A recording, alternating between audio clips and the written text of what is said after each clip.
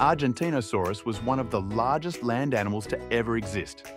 A giant sauropod from the late Cretaceous period, about 97 million years ago. It lived in what is now Patagonia, Argentina, and could reach up to 35 meters long and weigh nearly 80 tons, heavier than a modern airplane. The first bones were discovered by a farmer in 1987 and later identified by paleontologists José Bonaparte and Rodolfo Coria in 1993. Despite being known from only partial fossils, scientists are confident it was a titanosaur, the dominant group of long-necked herbivores in the Cretaceous. It likely moved slowly at around 7 kilometers per hour, using its massive neck to feed on high vegetation.